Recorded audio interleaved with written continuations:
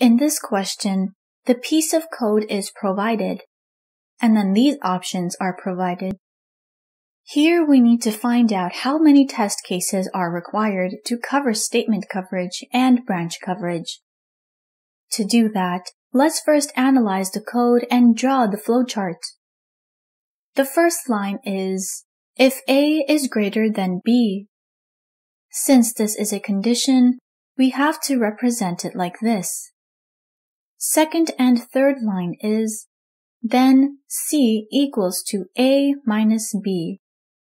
This will execute when condition becomes true, so it will be placed like this in flowchart. Now let's see line number 4 and 5. Else C equals to A plus B.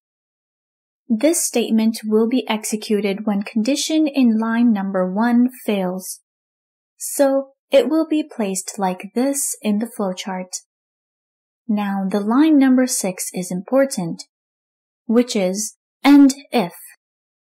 End if is used to terminate the if statement, and this is how it is represented in the flowchart. The first condition ends here. Line number 7, read D, is a statement, and it is represented like this. Line number 8 is a condition. If C is greater than D, condition is represented like this on a flowchart. Since this is a condition, we should get minimum 2 outcomes. If the condition is true, line number 9, print error will be executed. This is how we need to draw a flowchart for it. Since the else part is not mentioned in the code, if condition fails, we should not do anything. And this is how we show it in the flowchart. With this, the second condition ends.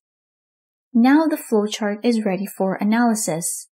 We have to find number of test cases required to cover statement coverage and branch coverage. Let's first find the number of test cases required for statement coverage.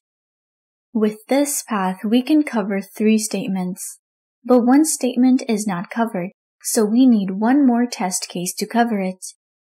That means we need 2 test cases to cover statement coverage. And we can see that with the 2 test case, we can cover all the branches too. That's why option B is correct. 2 tests for statement coverage, 2 for branch coverage.